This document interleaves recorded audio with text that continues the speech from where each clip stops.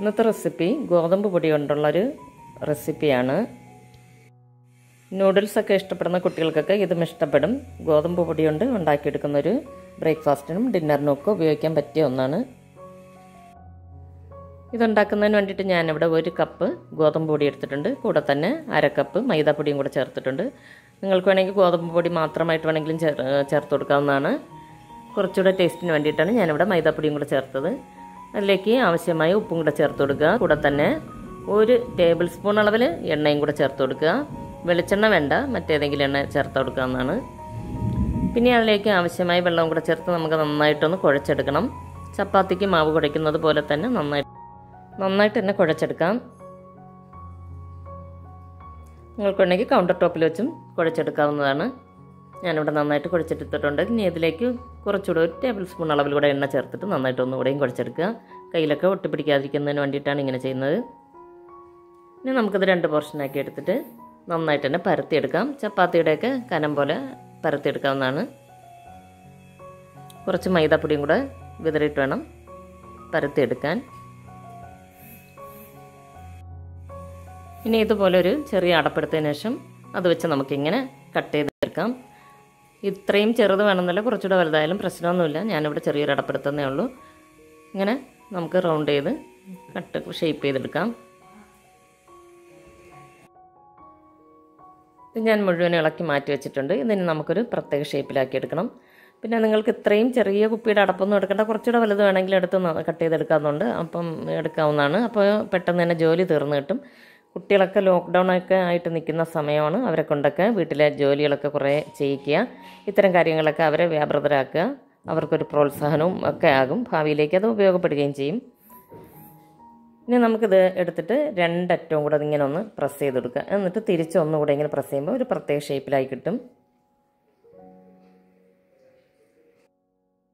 ഇനി ഒരു പാത്രത്തിൽ വെള്ളം വെച്ച് അത് വെട്ടിത്തിളത്തിന് ശേഷം അതിലേക്ക് കുറച്ച് ഉപ്പ് ചേർത്ത് കൊടുക്കാം. കുറച്ച് മതി, കാരണം നമ്മൾ മാവിൽ ഉപ്പ് ചേർത്തിട്ടുള്ളതാണ്. അതുകൊണ്ട് കുറച്ച് മാത്രം ചേർത്താൽ മതി. പിന്നെ കുറച്ച് എണ്ണയും കൂടെ 1 ടേബിൾ സ്പൂൺ അളവിൽ എണ്ണയും കൂടെ ചേർത്ത് കൊടുക്കാം. എന്നിട്ട് നമ്മൾ ഈ തയ്യാറാക്കി വെച്ചിരുന്ന അതിലേക്ക് ചേർത്ത് കൊടുക്കാം. ഒരു 2-3 മിനിറ്റ് തന്നെ മതിയാവും ഇത് വെന്ത് കിട്ടാൻ. ഇത് വെന്ത് കിട്ടുമ്പോൾ ഇതൊക്കെ പൊങ്ങി മുകളിലോട്ട് വരുന്നതാണ്. ഒരു 2-3 മിനിറ്റ് നേരം കഴിഞ്ഞിട്ടുണ്ട്. ഒന്ന് ഇളക്കി കൊടുക്കുക.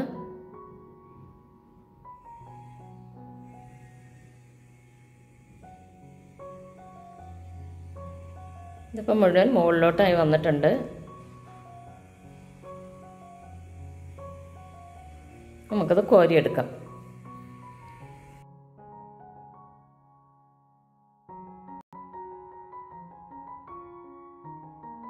ഇത് ഞാൻ മുഴുവനും വെള്ളത്തിൽ നിന്ന് മാറ്റിയിട്ടുണ്ട്. ഇനി ഒരു പാത്രത്തിലേക്ക് 2 ടേബിൾ സ്പൂൺ അളവിൽ എണ്ണ ചൂടാക്കുക. അതിലേക്ക് വെളുത്തുള്ളി ഇഞ്ചിയും പേസ്റ്റ് ചേർത്ത് കൊടുക്കാം.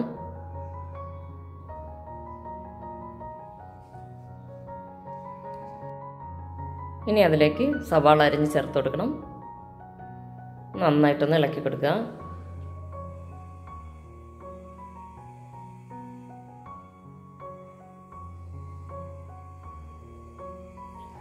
ഒരു തക്കാളി അരിഞ്ഞതും ചേർത്ത് കൊടുക്കാം.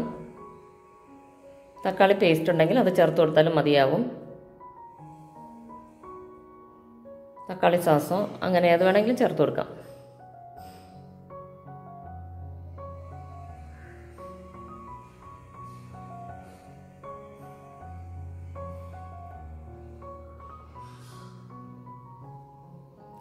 ഇനി എരിക്ക് ആവശ്യമായ മുളക് പൊടി കൂടെ ചേർത്ത് കൊടുക്കുക. പിന്നെ ചിക്കൻ മസാല കൂടെ ചേർത്ത് നന്നായിട്ടൊന്ന് ഇളക്കി കൊടുക്കാം.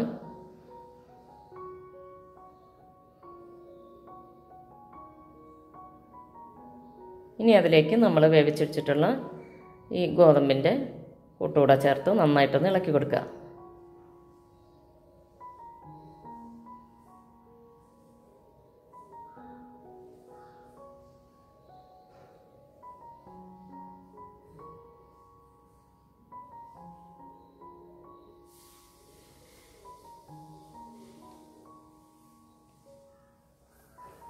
അവസാനം മല്ലിയിലയോ പുതിനയിലയോ അത് വേണമെങ്കിലും ചേർത്ത് കൊടുക്കാം.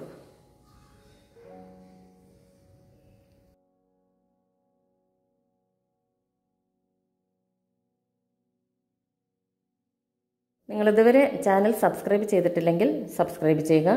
അടുത്ത് കാണുന്ന ബെൽ ബട്ടൺ കൂടെ പ്രസ് ചെയ്താൽ ഞാൻ അയക്കുന്ന വീഡിയോസിൻ്റെ നോട്ടിഫിക്കേഷൻ നിങ്ങൾക്ക് ലഭിക്കുന്നതാണ്.